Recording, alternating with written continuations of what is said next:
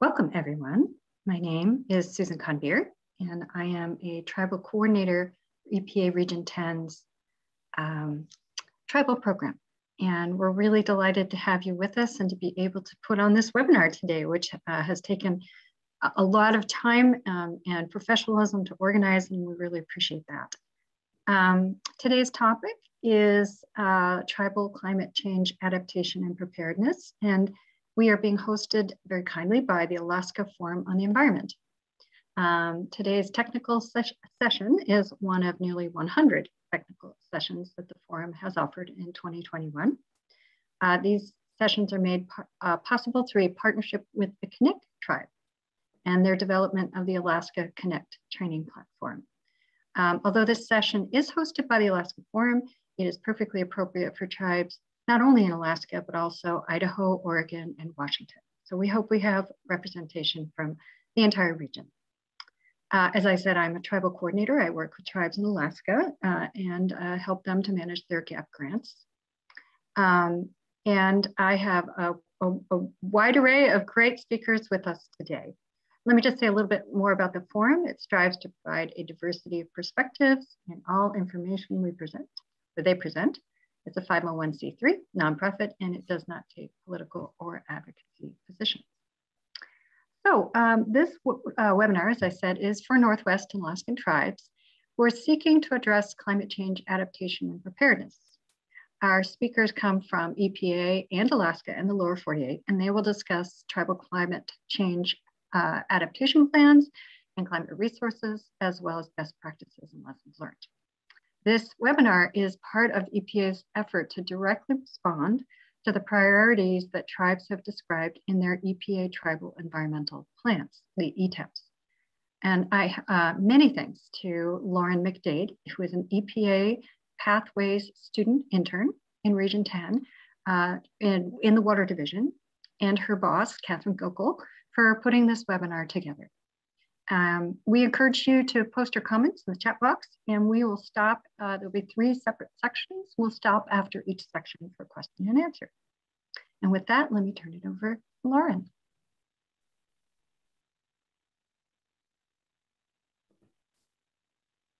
Hi, everyone. Thanks for being here today. My name is Lauren McDade, and I am an intern working in the EPA Region 10 Water Division in close coordination with the EPA Water Division Tribal Specialists. This webinar was coordinated in an effort to respond to the needs and priorities that have been raised to EPA by Region 10 tribes in the EPA-Tribal Environmental Plans, or ETEPs. Although issues may differ in the state or community that you live in, we're all facing issues arising from climate change, and we're all trying to figure out how to deal with it. This forum provides an opportunity for tribes to hear directly from EPA about tools and resources to address climate change, and for Region 10 tribes to hear from each other about best practices and lessons learned related to climate change. We also want to give you a chance to ask questions and express your thoughts about the needs in your communities. Our agenda is pretty full today, so we'll be on a tight time frame, but I encourage you to use the chat feature for questions and comments. With that, if there are any questions that don't get answered, please feel free to reach out to us after the webinar. And then I'm going to briefly go over the agenda. So we're first going to have Viccy Salazar and Stephanie Santell. And then we'll hear from Matt Martinson and then Britta Beerwagen, all EPA employees. And then we'll have a break for questions and discussions.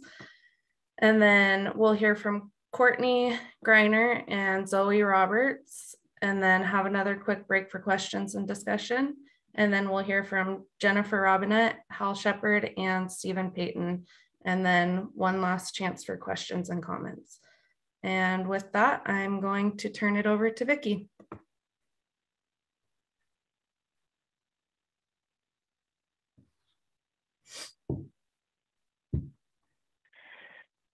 Great, thank you so much. And it is such a pleasure to be here.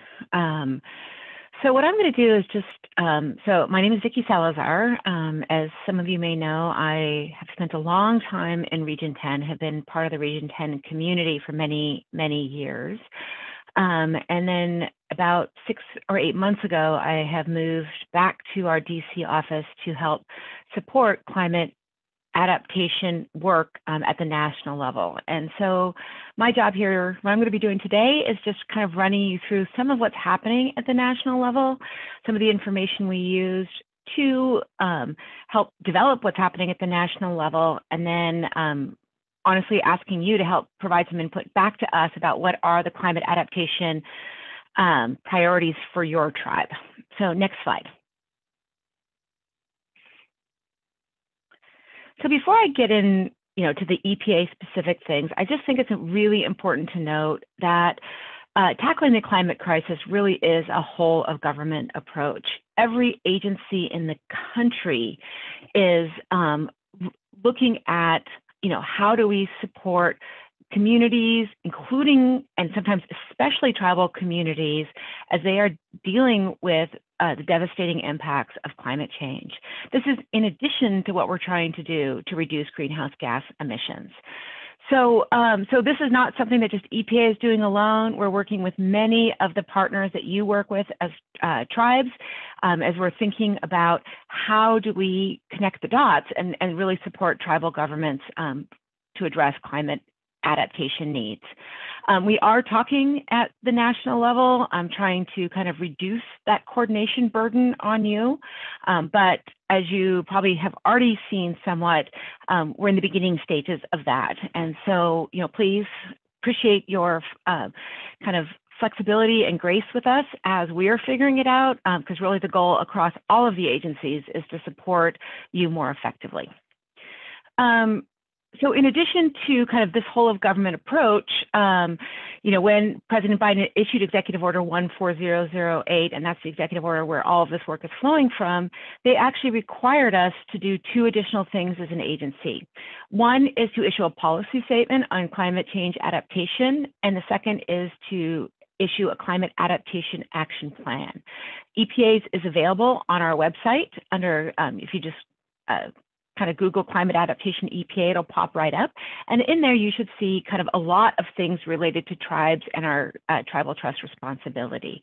I'm going to go into some of it here today, but I just know I won't get to all of it in my 10 minutes.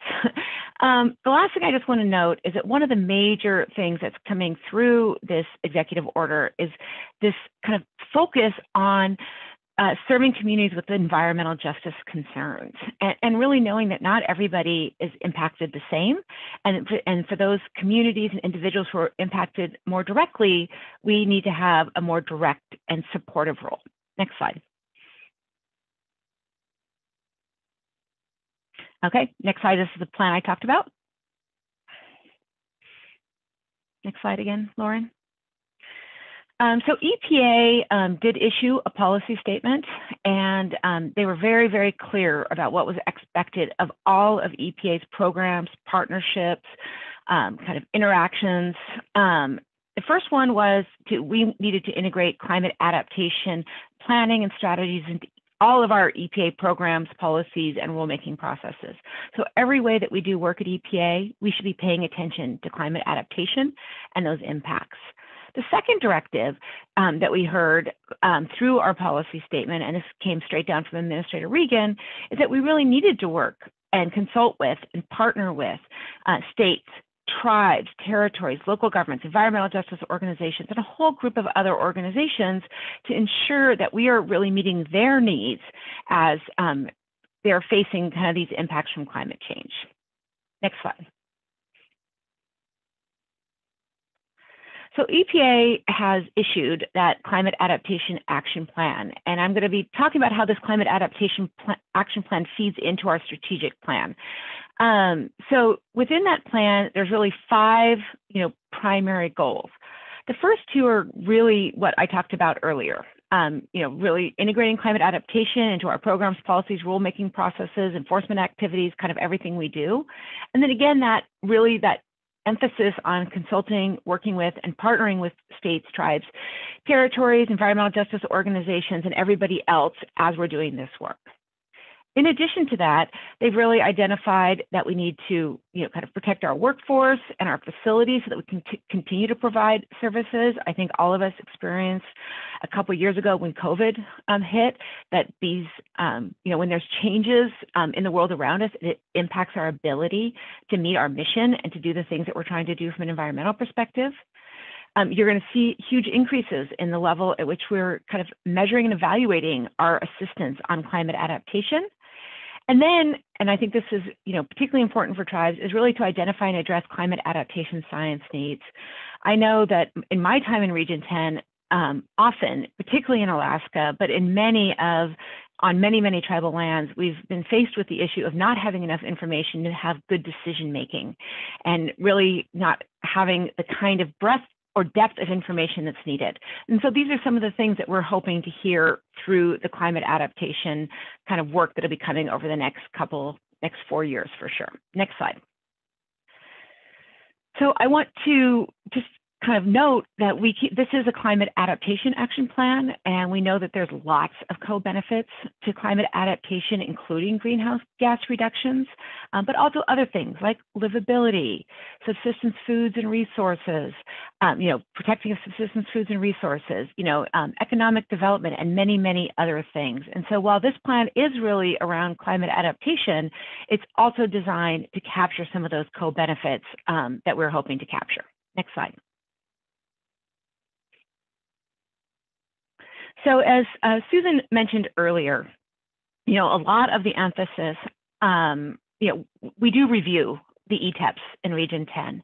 And in the review of those ETEPs, several tribal priorities have been really identified. These are, what we found is that just about every single tribe or tribal nation in Region 10 identified climate change in some way as a priority. They didn't always call it climate change, but this was really identified as something that this is very important, and that they thought we must address it. They also identified some kind of context or some subtopics within there that I just wanted to highlight. And that is, things like subsistence resources and food, and impacts on water, the need for resilience planning and preparedness, flooding and shoreline erosion, ambient air quality. It's not written on this list for some reason, but indoor air quality also came up as a big issue. Displacement, public health, infrastructure. These are all things that have been identified by all of you as kind of priorities. And I'm going to just pop in the chat here really quick, just kind of a question, and would love to hear you respond, to hear you say, like, is this still the same? Are these the same issues for you today? Is this what you're focusing on right now? And then I also want to say that while these are being identified, and this was kind of 2014 to 2020, kind of what we had at that point, not only are we seeing kind of more issues identified, but we're also seeing the frequency of issues, kind of being identified. So back in, 2014, each tribal ETEP that we read kind of identified about 3 issues. In 2020, they were identifying about 7 issues. So there's a lot of, kind of increase in the impacts. And as we all know, these things are happening kind of faster and in more extreme ways, and tribes are on the front line of these impacts. Next slide. When we're thinking about how to address climate change, and this should be very familiar to you, what we're seeing is that, well, climate change, the local impacts are really diverse. And so what we're feeling, even within Region 10, might be very different depending on kind of where you're sitting in Region 10. And this is, I acknowledge a national map, but I think that across Region 10, we're experiencing all of these impacts. We experience wildfire and permafrost melt and drought and flooding and, changes in seasonality and food systems, extreme, intense storms. So all of these things that we're seeing right across the country, we're experiencing them firsthand, and we're having to address them firsthand in Region 10. Next slide. Okay, so I'm going to move on a little bit to what's in our strategic plan. And within our strategic plan, which is just closed in terms of public comment, but there's kind of an ongoing set of discussions that we'll be having with tribes in particular around these discussions. So the first one, the first goal in our strategic plan around climate change is really around reducing emissions that cause climate change. The second goal, and the topic of today's session, I'll go into more detail on that, is accelerating resilience and adaptation to climate change impacts. And then the third goal is advancing international and subnational climate efforts. A lot of the work that we're going to be doing with you as tribes will fall under this objective 1.2. Next slide.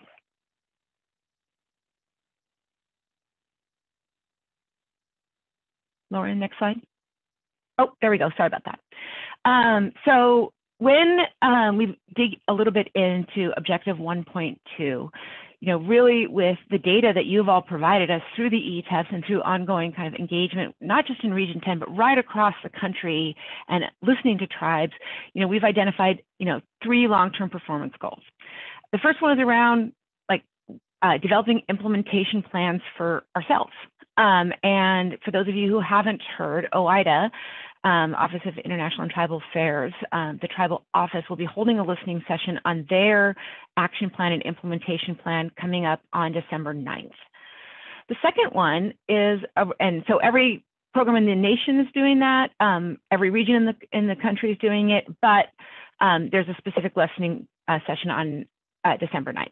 The second one is really kind of increasing the level at which EPA is assisting federally recognized tribes to take action to anticipate, prepare for, adapt to, or recover from the impacts of climate change. And we've defined that assistance as kind of providing money, providing technical assistance, and providing training. But one of the things we want to hear from all of you is, how do you want that assistance? We recognize that, the assistance that we provide really needs to be meaningful and useful to you as tribal governments. And so we want, as we're kind of going through this process of developing our plans and, really developing the kind of nuts and bolts of this measure, we want to make sure that we're doing it in a way that supports tribes. And then the third one is really kind of a specific measure for assisting kind of everyone else out there. But because of the importance of tribes, both to EPA's mission and the impacts that you're feeling from climate change, tribes were called out as their own kind of specific goal within the EPA strategic plan. Next slide. Vicki, just to note that we're coming toward the 10 minutes. Okay, cool. So I think my last slide.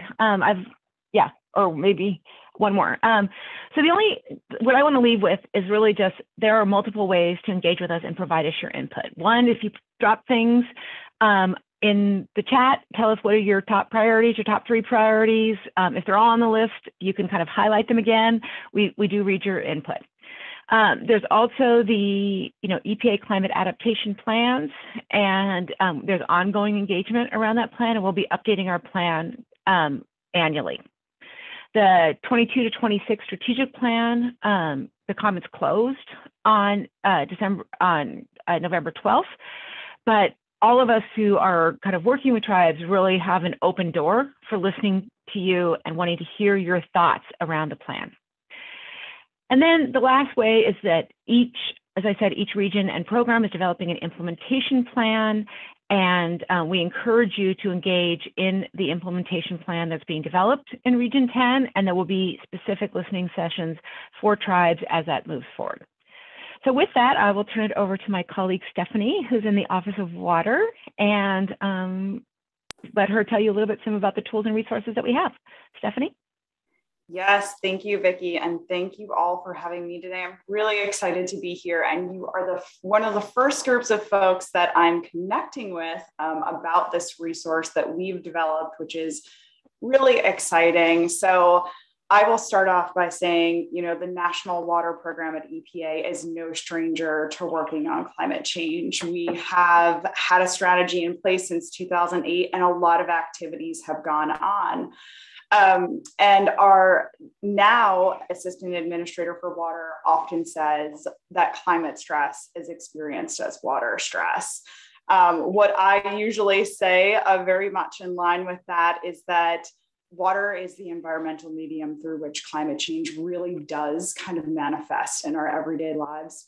So we can really play this critical role in delivering federal resources to our water community partners that we work with so that they can better protect themselves and the water resources that they depend on from the impacts of climate change. So we've done a lot over the past couple of years to help states, tribes, communities, and a wide variety of water sector partners with increasing their resilience and responding to the climate risks that they're facing, whether it's through providing technical assistance, offering stakeholder convening and outreach or education support to just increase awareness of how climate may impact a community or a program, offering financial and support for making those investments in climate adaptation or climate mitigation activities, and then coordinating with other federal programs so that we can create new opportunities for you all and others that we work with in terms of resource availability. And as Viccy mentioned earlier, those policy co-benefits. So you're performing a water management activity, but it's getting at a lot of other priorities that your community has, whether it's social, economic, cultural, or what have you. Understanding that's a really key goal for many of the folks that we work with, especially those with limited resources. So we actually created this catalog, as I'll call it, which is short descriptions of select national water programs that states, tribes, localities, and many others can explore for a variety of all the different types of support that I just mentioned as you work to make your communities and your water resources or infrastructure more resilient. So in keeping with EPA's Climate Adaptation Action Plan and our agency-wide directives, we really kept equity and access in mind here, particularly to those that may just be getting started on addressing their climate concerns. And why we did it is because we heard from a lot of the stakeholders that we work with that there was just a need to understand this landscape of assistance that the federal national water programs can provide for actually performing climate change activities.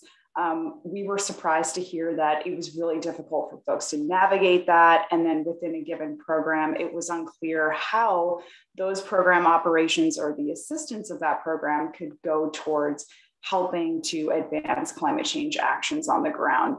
So we developed this catalog that has 31 program overviews for just the water programs.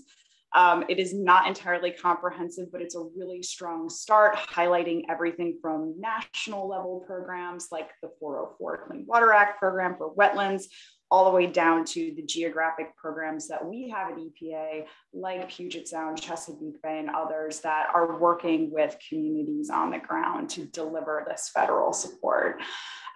We also have an awesome appendix that contains highlights of work happening specifically in each EPA region, so local to you, noteworthy tools and technical assistance from our Office of Research and Development. So you'll hear from Britta about some of those, and then a compilation of really helpful analytical or decision support tools from EPA. So that item is going to be released in the very, very near future. I was sad that I couldn't kind of showcase it as a kind of a grand statement today. But we will also be presenting during OIDA's listening session that Viccy mentioned earlier on December 9th, as well as connecting with the National Tribal Operations Council this Thursday to discuss OW's approach for our climate adaptation implementation plan. So there's more to come on that landscape, but we're particularly excited about the catalog.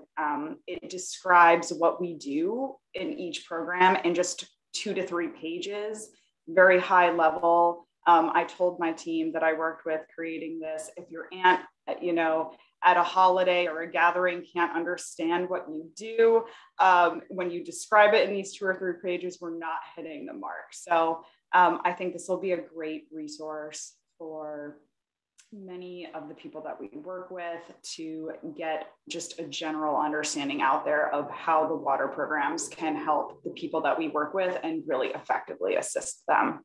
So with that, I will stop there.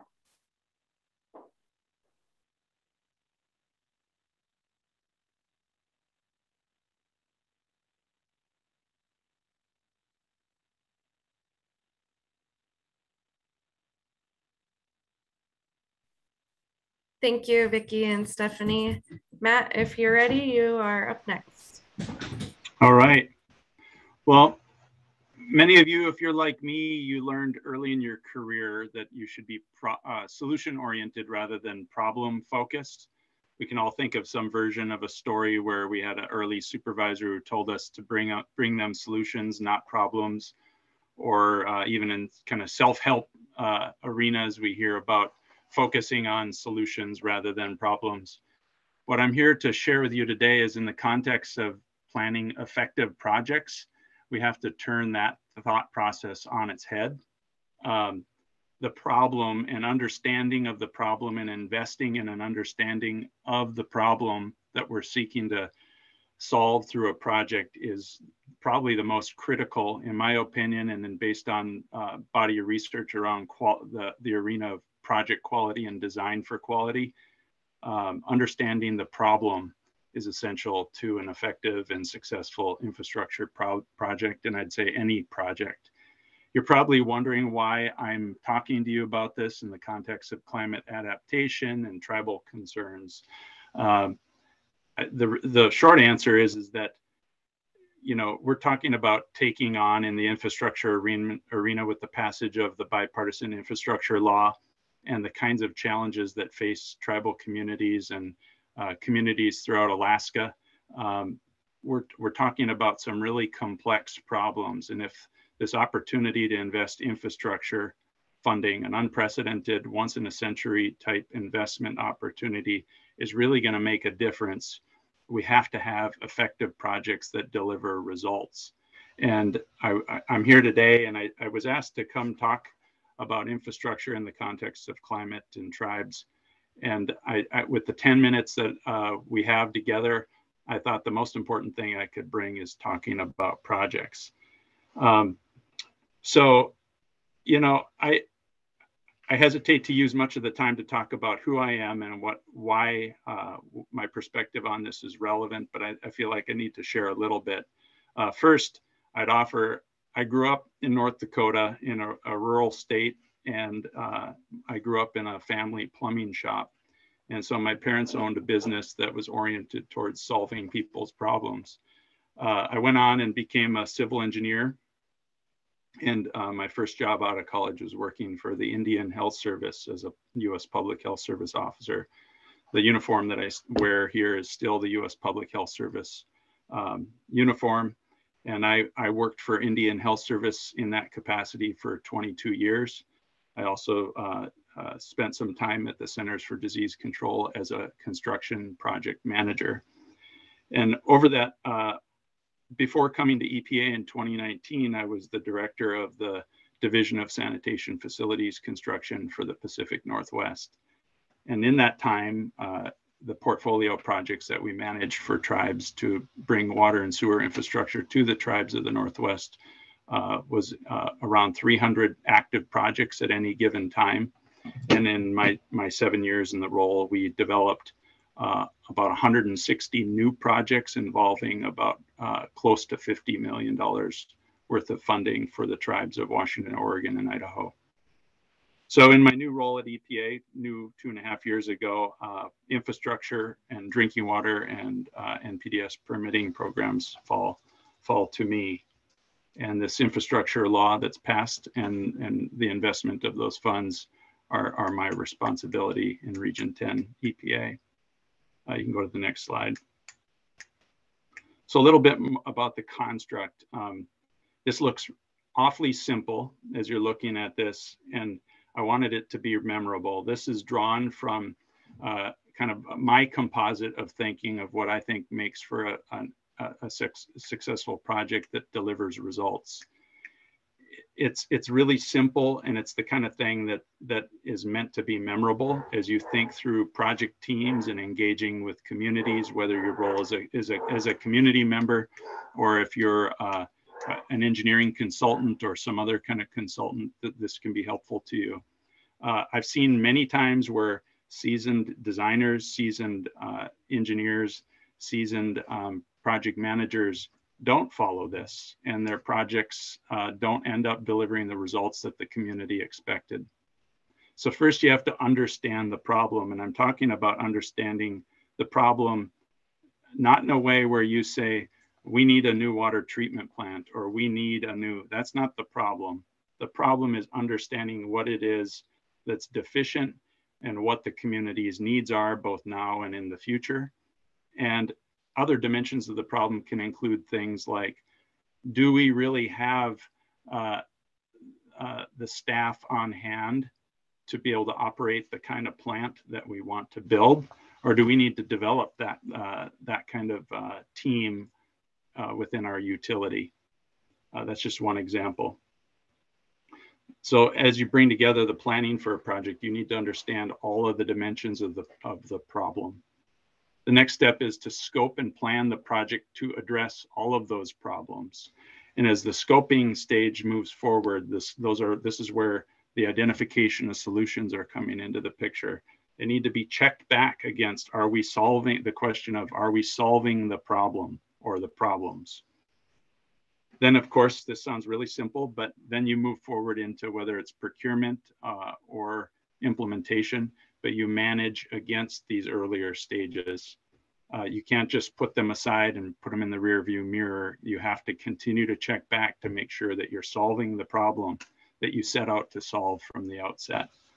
Again, sounds really simple, but when you get into the thick of large or major infrastructure projects, these things get lost in the mix because there are so many details that go into the plans and specifications and the bidding process and the kinds of issues that arise during the construction phase of a project. So you can go to the next slide.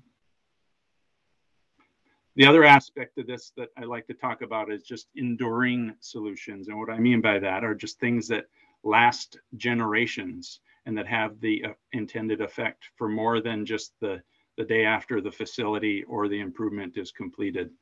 And enduring solutions have these three major traits in my mind. They integrate multiple things and they solve multiple problems. They don't look at the world as a one-dimensional problem that needs a one-dimensional solution. They invest in people. And in the case of the kinds of infrastructure that I've spent most of my career thinking about, water and wastewater facilities, we're thinking about the operators and the users and the community, the people who will have to make sure that the plant is working right and that the pumps are replaced on a recurring cycle so that the water can flow to the tap day in, day out for 50 years. A brand new water treatment plant, brand new water mains, brand new pumps, those things don't deliver the water to the tap in a way that's safe and reliable.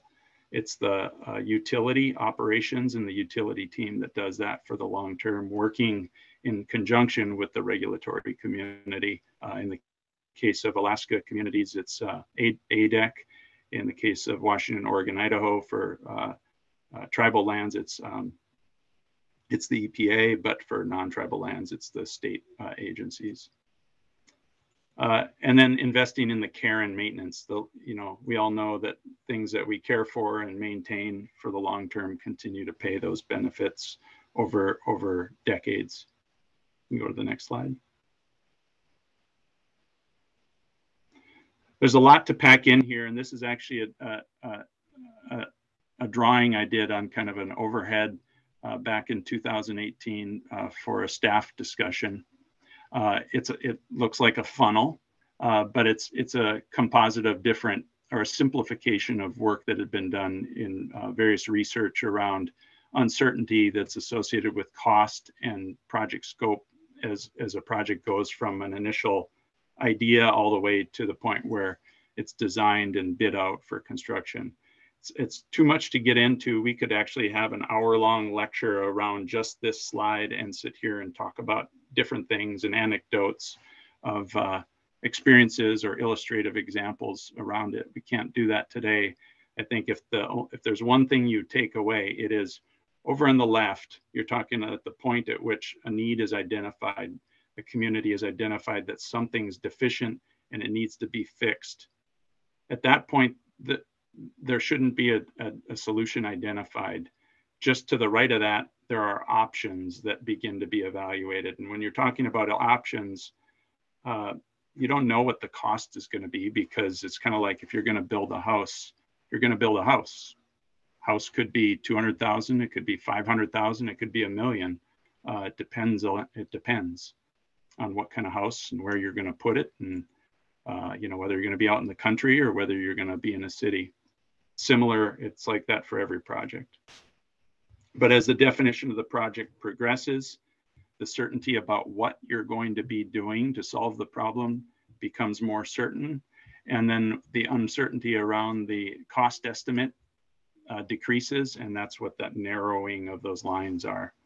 And the middle line is your best guess of what the project's going to cost as the concept develops, and your upper and lower possibilities of what that are decrease, because you have a better idea of what it is that's going to be built. Go to the next slide.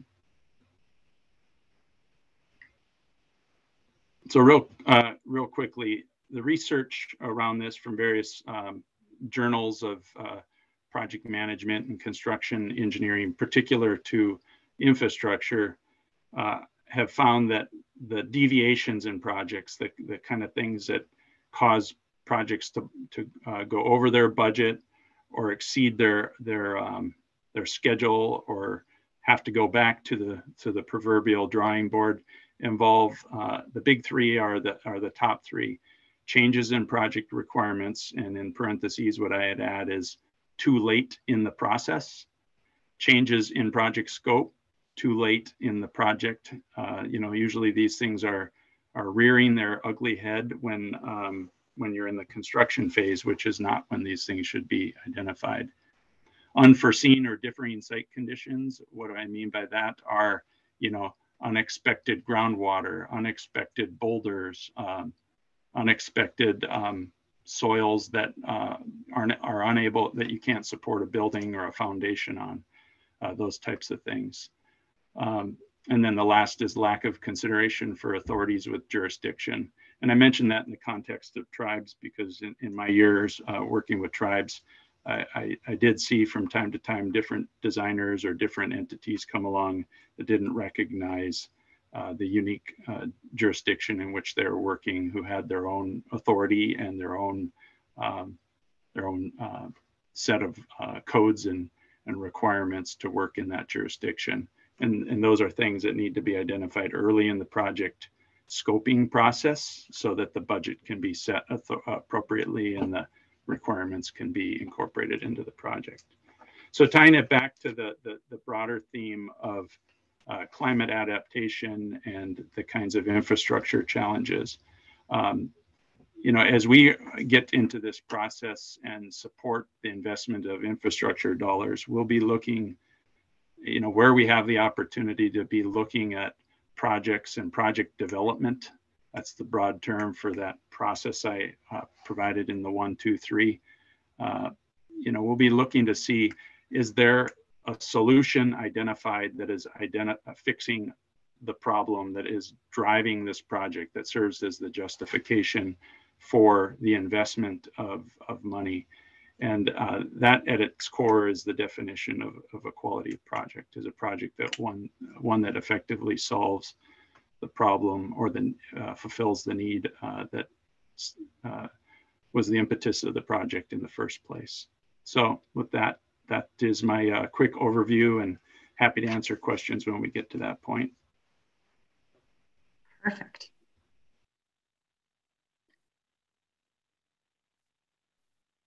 Thanks, Matt. Britta? Thanks, Lauren. Hopefully you guys can hear me okay. All right. So thanks, everyone. And good afternoon. I am going to talk about some of the tools from EPA, mostly from the Office of Research and Development, that can assist with climate change, adaptation and preparedness. And I'll touch on some other resources from some of the other federal agencies as well through the U.S. Global Change Research Program, partly because there are lots of resources and because we work very closely with that program as well. Next slide, please. So I just want to acknowledge a whole host of colleagues who have contributed slides to this presentation, since this draws on mostly their work. Next slide, please. So just as a quick orientation, I'll first talk about some general tools and information, try to hone in on some more Alaska specific information, separating them by impacts and then adaptation tools, and then delve a little bit more deeply into some of the planning frameworks that can be used more specifically for adaptation design, and then talk about some resilience strategies, again, focusing on salmon as sort of the example species. And then lastly, just a few other tools, some of which are completely applicable for Alaska and some that unfortunately don't, but could be just useful to know about in general for Region 10 and others. Next, please. So the first set of kind of tools and information is this toolkit that I wanted to highlight that some of our colleagues that are mostly housed in what was more of the Homeland Security Center have put together in this resilience tools wizard. So this is a toolkit that lets you filter by audience, topic, disaster stage, and resource type. They put this together really to help communities build resilience to disasters. And so this is why it has this kind of disaster framing, looking at preparation, mitigation, response, and recovery. But as you can see in the screenshot, I've highlighted climate change as the topic, and the audience can be a tribal audience. So these are some of the tools that then come up in that search that could be applicable and useful in trying to think about climate change preparedness in this context. And the other thing to note is that there are multiple ways of accessing some of these tools. So you'll see some tools repeated in other places, which is good because it just depends on how you access that information. Hopefully some of that will just bring you to the most relevant tools, and those could be found here, potentially in Stephanie's catalog and some of the other tools that I'll show as well. Next slide, please. So this next resource is from the Global Change Research Program. So this is a whole host of federal agencies that come together to develop the National Climate Assessment, for example, but also have put together the Climate Resilience Toolkit, another collection of tools and information from across the federal government.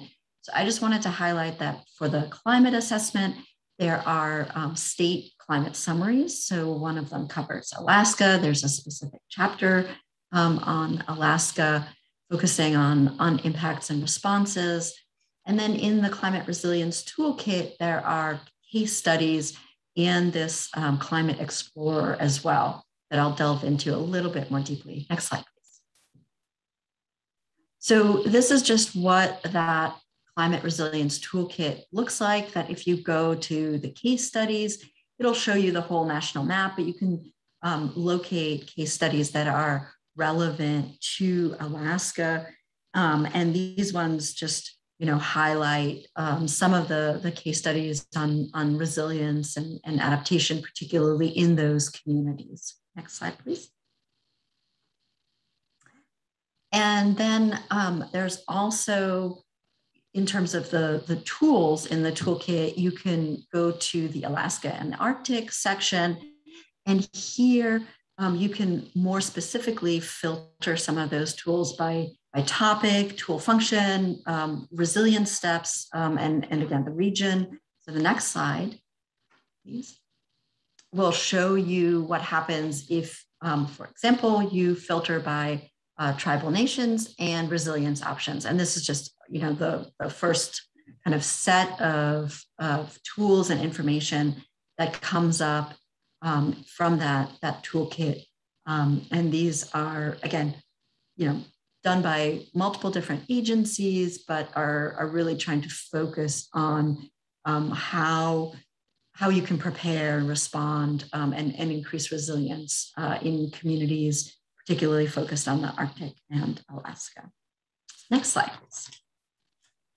So now I want to focus just a little bit more on some of the ORD frameworks and tools that we have. So these previous ones were more of these collections of tools and some of them from other agencies.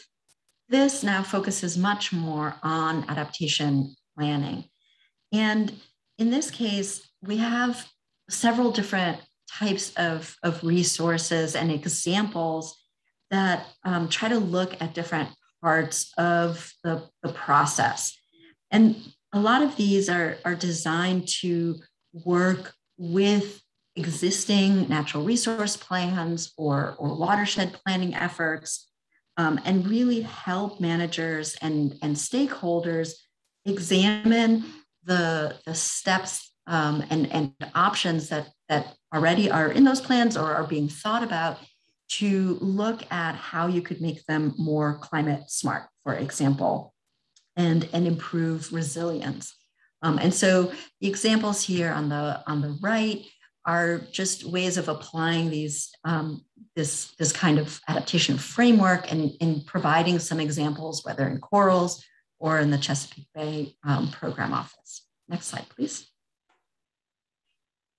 So just to kind of take a step back in terms of the planning process and part of what Matt was talking about as well, of when you start with some of these plans, you're really in some cases able to start at the beginning and able to start at the scoping step. So if you are at that point, there are a variety of tools available, and this is one example of the scoping tool that really is focusing on bringing in ecosystem services and thinking about the relevance of these final ecosystem goods and services for the stakeholders. And it helps to maybe more formally add a prioritization step in that initial phase to really look at who all of the different stakeholders are, what benefits people are looking for or have identified in terms of ecosystem services, and then what environmental attributes would be necessary to realize those benefits. And so this tool can really help evaluate some of those alternatives. Next slide. So then once you're in a plan, then you can use something like this adaptation design tool, which really is looking at existing management options and tries to look at that in detail of, what are some of the ways that maybe it could be made more resilient, more climate smart in this case, to work over the long term to, maybe you are altering design considerations because of, new flood hazards or sea level rise or relocating some aspects of other, management actions that you would have taken. So in this case, my colleague Jordan West and other colleagues at a variety of agencies have worked on, have used this in a lot of coral reef examples throughout Puerto Rico, Hawaii, Florida, but they've also used it in wetlands and coastal regions, the Chesapeake Bay, and other places. And it really is trying to think about adaptation design in a more robust sort of framework. Next slide, please. So, and then to go into kind of more detail in terms of what you might do when you are specifically planning either in a watershed or for a specific species. What are some of the concerns or some of the adaptation options there? I just wanted to give a brief example using salmon. So obviously salmon throughout their life stages are sensitive to water temperature. And this just shows, what different kind of parts of their life stages could be impacted by changes in temperature. Next slide, please. And these changes in temperature obviously are intersecting with other threats as well, whether it's land use changes, changes in river flow, but also wildfires, so other climate changes other than just temperature. Next slide, please. And what this group across ORD and Region 10 and many other collaborators have found is that those cold water refuges that can be found in streams and can be enhanced through a variety of restoration or adaptation activities are really important across these migration paths. But actually having that connectivity throughout the watershed is also important in terms of a diversity of habitats and a seasonal diversity, so that the fish can access some of those more productive, warmer waters from those cooler refugia or cooler headwater streams once they've migrated up there. And so that just thinking about the diversity of habitats, not just in terms of cold water refugia from these overall warming streams, but also in a seasonal way is really important and makes it a kind of a more complex problem in terms of restoration and protection activities for something like salmon. Next slide, please. And so this just kind of summarizes that in order to really think about stream ecosystem resilience, it's really important to think through the whole network and the watershed. And so that kind of brings it back to that watershed planning and thinking through the adaptation options and, all the way from the beginning of the scoping tools to think about those ecosystem services, goods and services that people are interested in, and to, try to take a more holistic approach. Next slide, please. So then lastly, really briefly, these are some of the tools. Again, it's more of a collection of tools, the Global Change Explorer. Most of these are not, unfortunately, Alaska specific, but I wanted to point to it in terms of just having a place where this is where we can kind of describe and visualize these various scenarios, whether it's on land use change or climate, with tools that can be readily used in adaptation plans. Next slide, please. There are a couple that are more applicable to Alaska because they're not completely tied to just the lower 48 states. The adaptation design tool we've talked about, and then this Metro tool is really about thinking about urban areas or communities from a multi-sector point of view. Next slide, please. And then these last ones. Sorry, this is Susan. I just want to let you know you have about one more minute. Do you have that? Does that give you enough time? Like 10 seconds more to. Perfect. Yes. Thank you. Thanks. So these tools are interesting, but not specifically relevant to Alaska. But I just wanted to point these out on the Global Change Explorer as ones that hopefully if we have the resources and data, that we could extend into Alaska and other territories as well, because they are designed to really work within the adaptation planning context, and with kind of easier tools like a GIS type of format, other than some of the other climate, for example, climate information that doesn't come in quite as user-friendly a format. And the last slide just has my contact information. So thank you. Thank you, Britta. It was really interesting, and I thank all of the speakers from EPA who presented those resources. I don't see any questions in the chat box, and I think we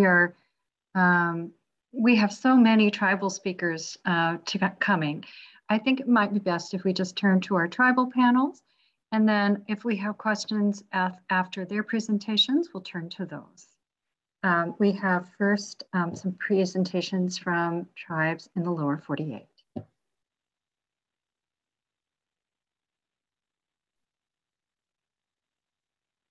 Hi, my name is Courtney Greiner. I work in the Shellfish Program for the Fisheries Department for Swinomish Indian Tribal Community. Today, though, I'm speaking from Nooksack Traditional Territory. Thank you for the opportunity to share some of the work my colleagues and I are doing at Swinomish to address climate change. If you'd advance to the next slide, please. I'm just going to briefly introduce Swinomish and the reservation, some of the ways climate change is projected to impact Swinomish, steps we are taking to protect Swinomish's shellfish resources, and a couple of lessons we've learned while doing this work. Next slide. So the Swinomish are descendants of 4 major islands originating in Skagit, Samish watersheds and surrounding coastal areas and islands. They are the people of the salmon and have depended on coastal and upland resources, including salmon, shellfish, elk, and cedar since time immemorial. Their reservation, which was established in 1855 by the Treaty of Point Elliott, is located on a low-lying island near LaConner, Washington. The area has already seen the damage of rising sea levels, especially when combined with extreme weather events. In 2006, water levels were several feet above normal during a couple of winter storms, which resulted in flooding, shoreline alterations, and community isolation. And this got many in the community concerned not only about future risk infrastructure and services, but also natural resources and community health and well-being. Next slide, please. So in 2007, the Swinomish Senate issued a proclamation to study the potential effects of climate change on the reservation community, lands, and resources, as well as determine appropriate actions. This resulted in the publication of 2 documents. The first document was an impact assessment technical report published in 2009. The tribe partnered with the University of Washington's Climate Impacts Group to conduct an impact and vulnerability assessment, as well as a risk analysis. As specific to shellfish, the report noted loss of traditional harvest sites, impacts to shellfish health, declining clam populations, and risks to knowledge sharing, food security, and identity. Next slide, please. The second document was a climate adaptation action plan, which was released in 2010 and contained goals, strategies, and actions based on the findings from that technical report. Goals specific to shellfish included restore and enhance shellfish resources and habitat to maintain traditional livelihoods, reestablish natural diversity and harvestable clam populations, and maintain and enhance biotic productivity and species diversity along the coast. So the results from these reports have been really helpful in directing our work in fisheries, in addition to our primary tasks of addressing harvest management. Next slide. Specifically, we have been focused on identifying and filling in knowledge gaps so we can strategically address the community's concerns and goals and ensure shellfish resources are available for future generations.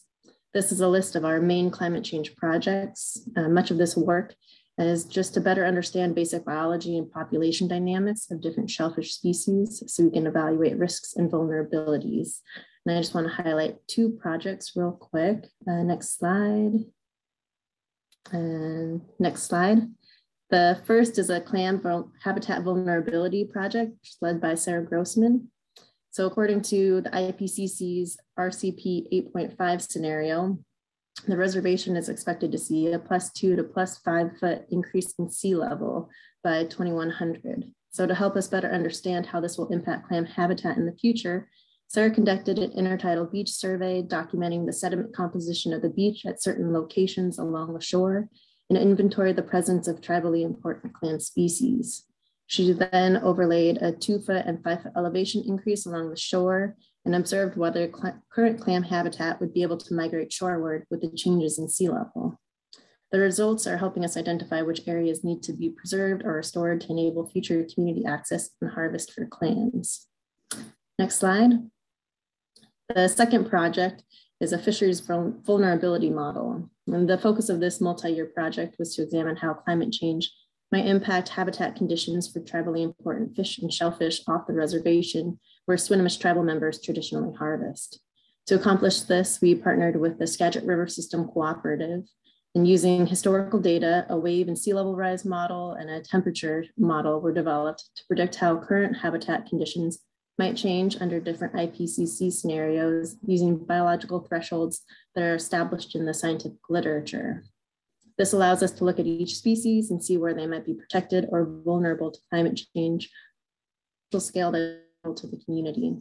This also helps us identify areas where different adaptation actions like protection and restoration should be applied. Next slide. We are also currently implementing 2 adaptation actions. The first is promoting biological productivity and biodiversity by restoring a once dominant species to the reservation, which is the Olympia oyster.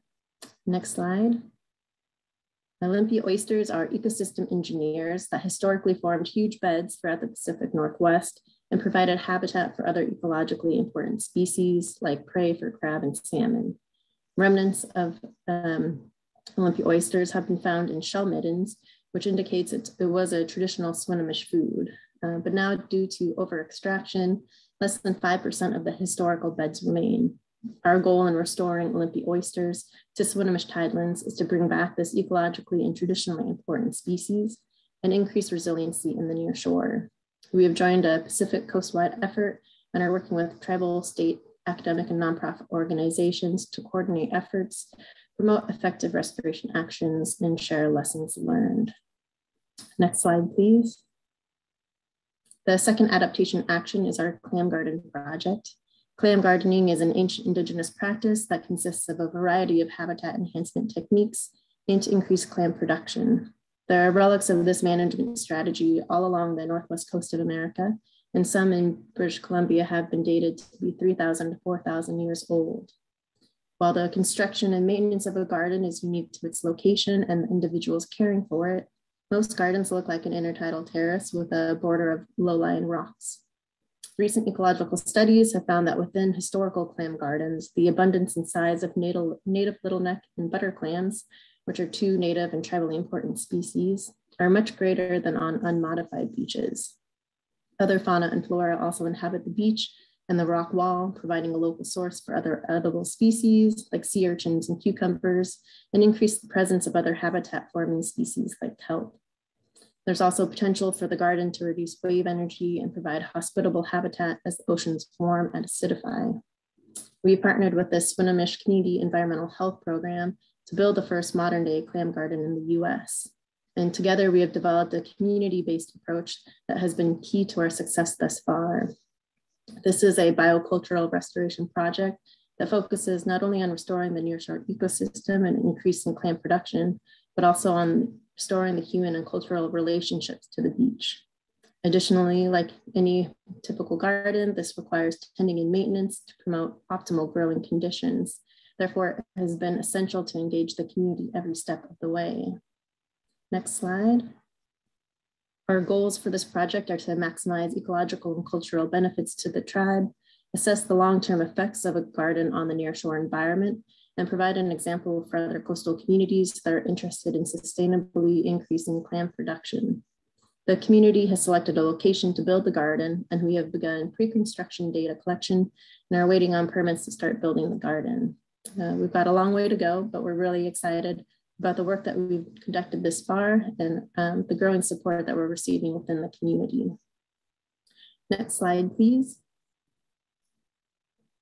In closing, I just wanted to note a couple of key lessons we've learned while conducting this work that might be helpful to others.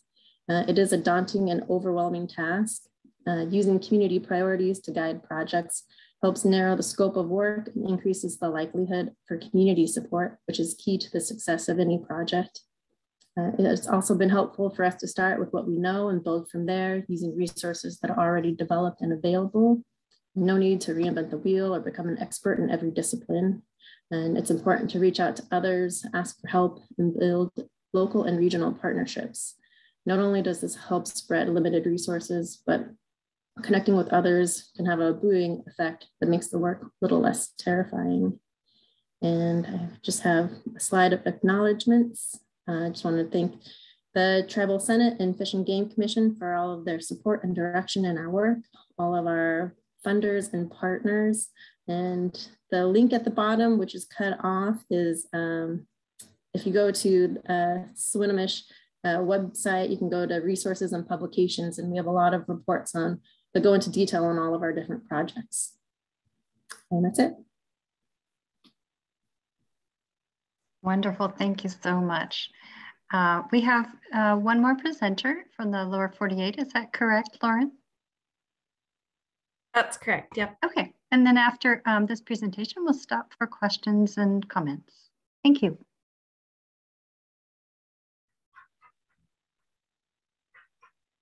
Zoe, if you're ready, we're ready for you. Okay. Hi, everyone. My name is Zoe, and I work as the environmental specialist for the Upper Snake River Tribes Foundation. And today I'm just going to kind of briefly go over our climate change projects. So you can go to the next slide. So USERT was formed in 1998 by our USERT member tribes. We're a 501c3 nonprofit as of 2007. Our office is located in Boise, Idaho, and our 4 member tribes are located in region 9 and 10. And that also crosses like state borders and regional borders, so that always presents a unique challenge. So next slide. Our 4 member tribes that I'll be referencing today are the Shoshone-Paiute tribe, the Shoshone-Bannock tribe, the Fort McDermott Paiute and Shoshone tribe, as well as the Burns Paiute tribe. Next slide. So the 3 climate change projects I'll go over today are our climate change vulnerability assessment, our climate change adaptation and strategy program, and our climate-based community outreach and education program. Next slide. And before I get into those details, I just want to talk briefly about why climate-based projects are important to USERT. So first of all, we look into cultural impacts on tradition, spirituality, cultural identity. We also look at water impacts on aquatic habitats, precipitation and stream flow changes. We look at water temperature changes. We also go into sagebrush steppe impacts on native plants, the proliferation of invasive weeds, and as we've experienced more recently, increased wildfire frequency. And we also even look at economic impacts and the effects on tribal enterprises. And I just want to show this brief video that we have produced, and it just gives a really good perspective from our 4 member tribes on why climate change programs are important to them. So you're good.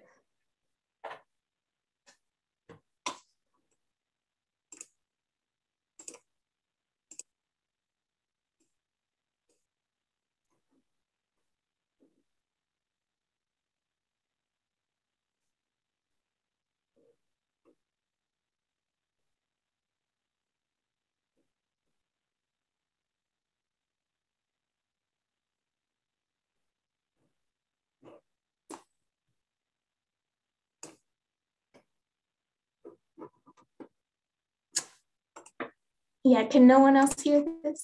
No, we can't hear it. Okay. It looks like a lovely video. I do worry this might take up so much bandwidth, though, that it might be difficult for people to. Okay, no problem. But we can send it out as a part of the slides for people. Yeah, great. So basically the video that I was going to show just gives kind of an overview of our 4 member tribes' perspective on climate change, how they feel that it's important for their culture, for their environment, and just kind of their take on it. So you can just go to the next slide.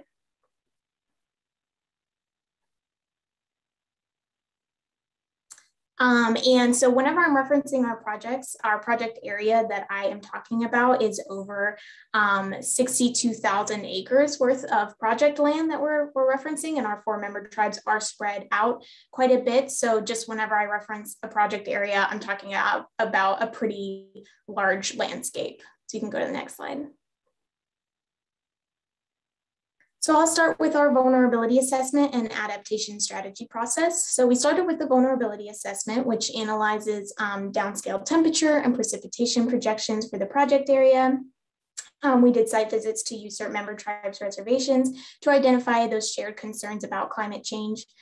We also used the NatureServe CCVI and other methods to determine relative vulnerability rankings for our tribes. And then it was also, we conducted a collaborative vulnerability assessment workshop in Boise with our 4 member tribes, staff, and leadership. And then as a continuation of the vulnerability assessment, we had an adaptation strategy process project. So that was a collaborative effort between USERT and the 4 member tribes, the leadership, the staff, and their members. We conducted reservation workshops. It's working on the creation of an adaptation strategy workbook and literature library that would be available to all the USERT members as well as our foundation. And the production of climate resilience videos, which I tried to show earlier. And we also have a couple others on our website that go into a little bit more depth on the climate change perspective. And so I would definitely recommend if you want to watch those are on our website. And then lastly, the adaptation implementation pilot project. And so you can go to the next one. So the next project, which I think is one that people are really excited about and interested to learn about, is our climate-based community outreach and education program. So this includes videos, resilience projects, and youth climate lessons that focus on how a changing climate is affecting tribal cultural resources and what those students can do to sustain those resources or adapt should those resources become non-sustainable under new climate scenarios. So these pictures are just kind of a good representation of when the project was first implemented, getting kids and the youth in the tribes basically excited to learn about climate change. So trying to do a lot of hands-on projects and things to get the youth excited. So you can go on. And so our implementation strategies for this program was a resilience action service learning project. We also did a climate resilience after school program and whole curriculum that was given to the tribes. And then it also included in-home family resilience projects, which is essentially where the youth got to bring home things that they learned and share it with their parents and their elders. And so it wasn't just the youth getting to participate in this project, but also eventually becoming a community program. And ending with an intertribal youth tour. So you can go to the next one. And I just wanted to throw in here kind of the resources that we have for funding for projects like this that are kind of large scope, especially with 4 different tribes. We use the EPA, the BPA, BIA, the USDA, and the Northwest Climate Adaptation Science Center. So those are all really great resources for funding or implementation strategies that I would recommend looking into. And the next slide. I just wanted to briefly mention GAP funding and how useful it has been for USERT. And so just kind of a recommendation for any other organizations out there. GAP promotes tribal government efforts to develop core environmental program capacities. So it's a great resource because it's specifically designed for tribal environmental programs. So it's literally designed to be used by tribes. And it's got a wide variety of uses: admin, financial, management, informational, legal, communication. And you can also do media-specific program support like ambient air quality, water quality, waste management, etc. So if anyone is new to GAP funding, the EPA for your region usually has webinars on it as well. I just attended one this morning, so very, very helpful. You can go on.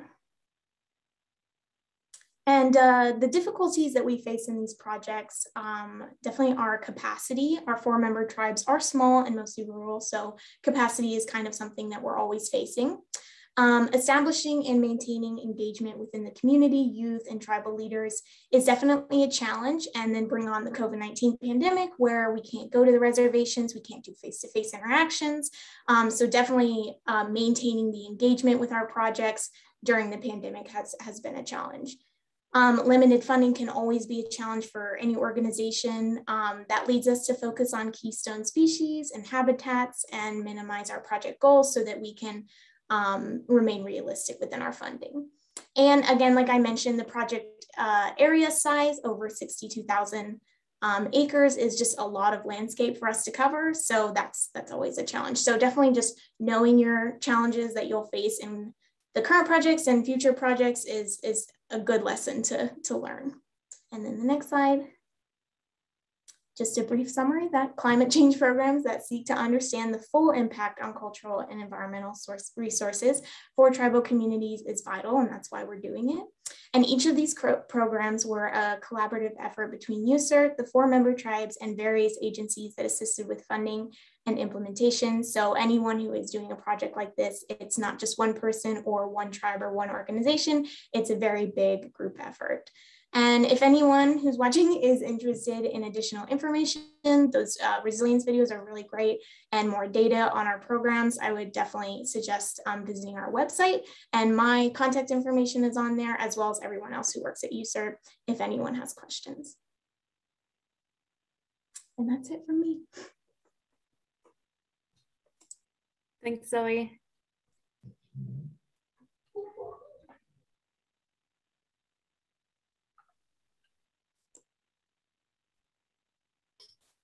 If there are any questions or comments that anybody wants to make, now would be a good time. And if not, then we can keep going. Okay, I did get a question in from one of our EPA project officers, Santina Gay. And she wondered if any of the panelists or even the audience had any suggestions on best practices for successfully attaining grants to do this kind of climate work. Grants beyond GAP.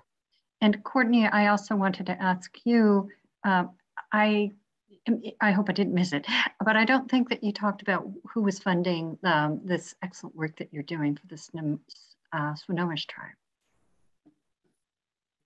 Oh, sorry. At the bottom of each slide on the projects, I had a list of the different funders, but I think that was cut off. So they're mostly funded by the tribe, EPA, NOAA. We have an SK grant, as well as a Northwest CASC grant, lots of BIA grants. Yeah, wide variety. And for us, it's just been helpful working as a team to find and apply for different grants. And once you do one, it's pretty easy to kind of use a lot of that same work, a lot of the same writing to apply for other grants. So you don't have to start from scratch each time. Yeah, it is a lot of work. Mm-hmm. How long did it take you to acquire, how many grants were they in total? For all of our projects? For this climate project that you were discussing. For the Clam Garden project, there was EPA, the Puget Sound Tribal Capacity Grant, and 2 different Washington Sea Grant grants. And then those funding sources have closed. So now we have a NOAA SK grant and a Northwest CASC grant. And that's just for the Clam Garden work. And so we have for like the Olympia oyster work, there was EPA grants, BIA grants, and a CREO grant. Yeah, just wide variety. Mm-hmm. A lot of work. Congratulations to you for getting that funding. Thanks. Yeah, it's a lot of work. And Zoe, I wanted to ask you, you had mentioned, I was really interested in the vulnerability assessment. You talked about the work that you did for that assessment. How did that benefit your projects? Why was that, like that's where you started? Why was that where you started, and how did it help? Well, I'll kind of take off of what Ms. Salazar started, what she said at the very beginning when she mentioned vulnerability assessments. You kind of need to know where you are in order to know where you need to go. If that's like the simplest answer, just that basically understanding how vulnerable each of our 4 tribes were. And like I said before, they're in different regions and some of them in different states. So they're each affected just a little bit differently from each other. So really understanding like the full vulnerability of each tribe and kind of the unique position that they're in helped us figure out in the adaptation strategies and then all the programs that we did after that for the education, very unique and specific topics that we needed to focus on. So basically it is just kind of where you have to start in order to get where you want to go. Mm-hmm. And did you make up your own assessment or did you go to some other resources to help you develop it? I believe we did go to other resources. I'm a newer member of USERT, but I know that Alexis is on here and she may be able to give me some backup on that. Let me see. Sure, I'd be happy to. Can everyone hear me? Yes. We actually use a subcontractor called Adaptation International, who has a wide variety of resources under their belt and connections that have to do with research and climate change projects. They've actually worked with a lot of tribes throughout the Pacific Northwest. So we were very lucky to make that connection. And through them, we worked with Washington State University and Oregon State. And through all of that, we were able to come together as a big collaborative group and compile all this information on keystone species and habitats that allowed us to use it as a catalyst to apply for funding for other projects. So as Zoe was saying, it made a really good baseline for us to use as a result so we could apply for additional funding and build other projects on top. It's basically a stepping stone for every other project we've had. Wonderful. Thank you very much. I don't see any other questions in the chat box. If anybody would like to speak and you're welcome to raise your hand. I believe you have the ability to do that in this. Well, maybe not. I know that in previous webinars, I've been able to use that function, but I don't see it here. Why don't we move on then to our next set of speakers from Alaska?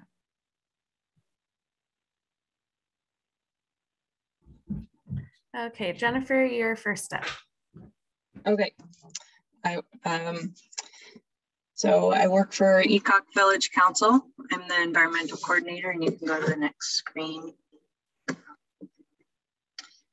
So ECOC or ECOC is it's the meaning of the last village down. It's located there in Bristol Bay. And it is 17 miles from the closest regional hub, which is Dillingham.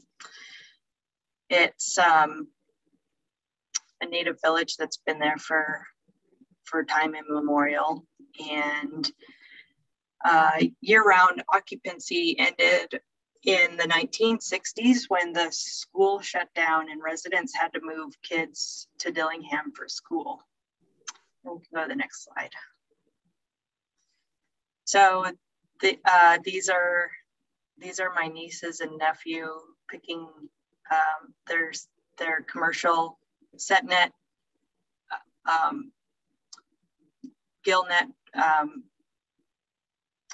net, and it's sockeye they're fishing, and then the other picture is them picking salmon berries. And it's still a traditional seasonal village. It goes from one winter watchman to 450 people subsisting and commercial fishing and processing in the summer. Next slide. So erosion, I know I put flooding and erosion in the title of this slideshow, but really our largest concern is erosion right now. ECOC has always dealt with flooding, and erosion has probably always been there as well, but now it's encroaching on people and the way they use the beach. So that's going to be the focus of the rest of the slides, and I might talk about flooding in a moment. So Ecock Village erosion assessment was prepared by Golder Associates in 2007 and reported that the bluff had eroded 125 feet between 1912 and 1981, and that's at a rate of 2 feet per year, and then an additional 65 feet from 1981 to 2006 at a rate of 2.6 per year. And since then, we've been working with, starting back in 2017, we've been working with UAF and DGGS to compile more measurements and erosion monitoring, and rates have increased up to 4.3 feet per year. So next slide.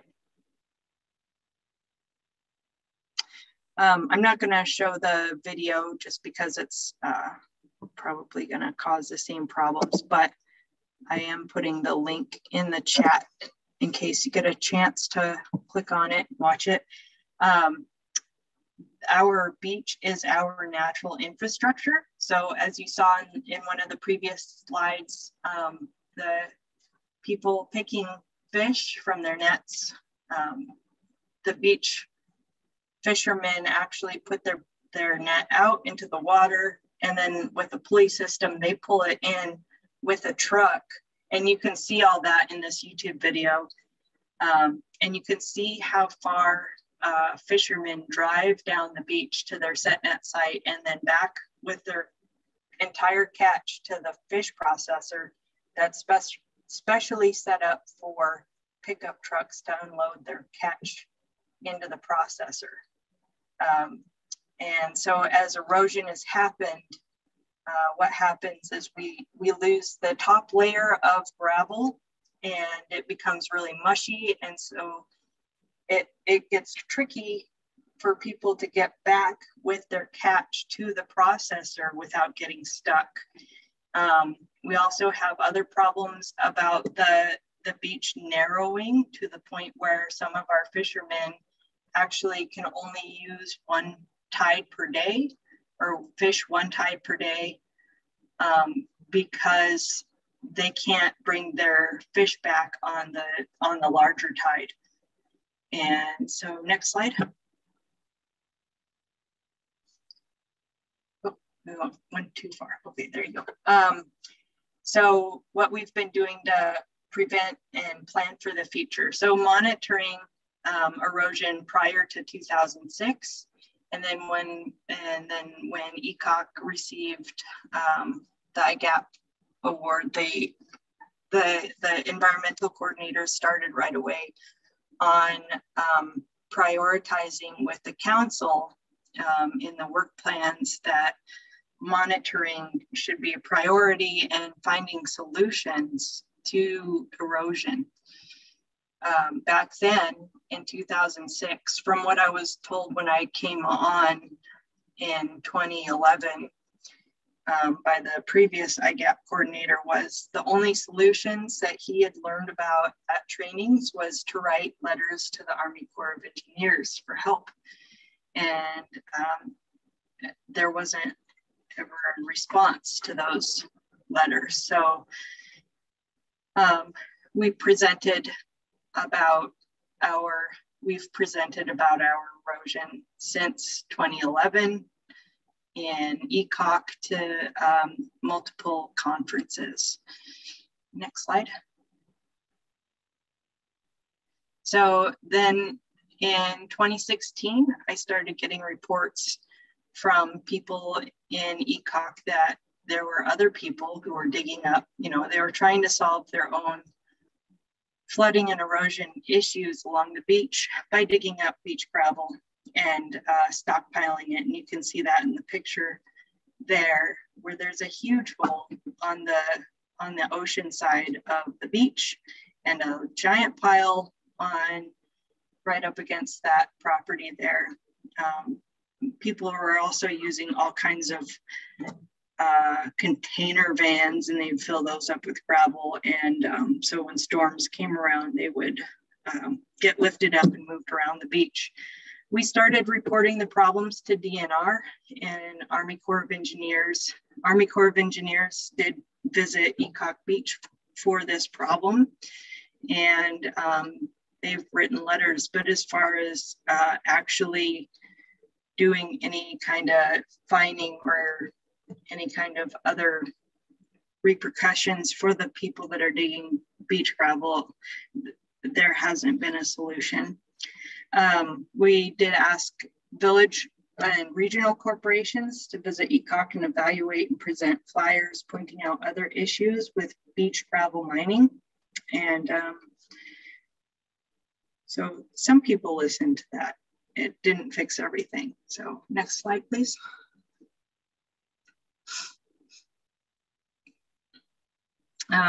So in the near future, so back to 2017, BB&A put on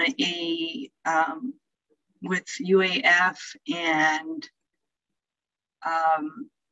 DGGS, put on a stake for stakeholders training where we were given instructions on how to measure our beach profile every time we visited Ecock. We also had these really nice cameras put in where we could monitor the beach and watch erosion, you know, as a time lapse situation. And then we did FEMA plans through BB&A got the awarded the grant, and then BB&A worked with us with engineers to come up with our FEMA hazard mitigation plans. In 2021, or this past summer actually, we were able to go down, I was able to go down to Ecock with our partners at UAF and gather more shoreline change. With a nice GPS, we walked the entire beach with a GPS. And so what they're doing is making model maps for us to see what the future will look like. And so we know what's going to happen. And then we just recently got accepted for the Tribal Climate Resilience funding from BIA to perform a feasibility study on erosion to protect Ecock. And so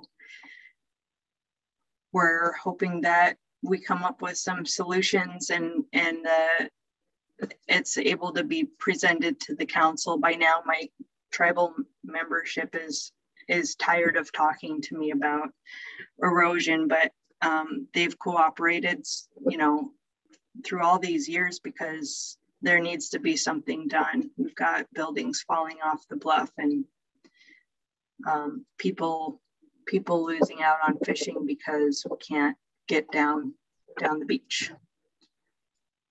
So thank you. Are there any questions?